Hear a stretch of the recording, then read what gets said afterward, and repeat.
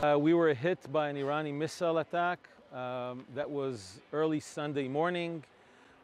Several of our buildings were damaged. Two of our buildings were directly hit. Luckily for us, there were no casualties, so there were nobody in the buildings. The buildings were empty, and I think that's the most important thing.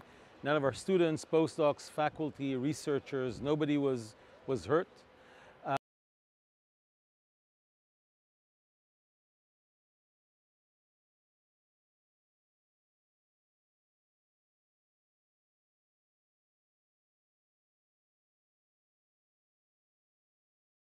We did our best to save as much of the samples as we could from the labs, from the buildings, while we were fighting the fire, for example. Clearly, a lot has been destroyed.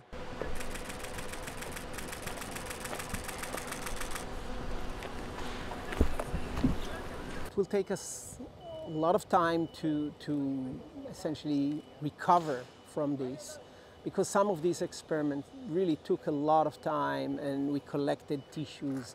For example, experiment that ran for half a year or 1 year, and you collect the entire process, you collect the tissues from, and you wanted to analyze all these tissue in one day, and you realize that there are no tissues. Everything is gone.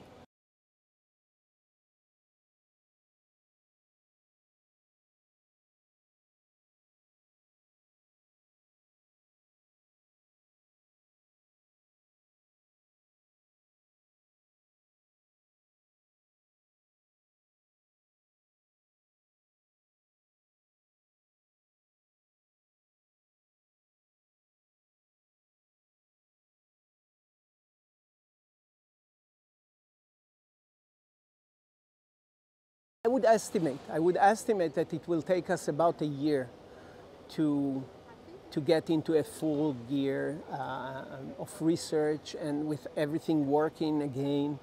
But again, I want to emphasize that some of this research we will not be able to recover.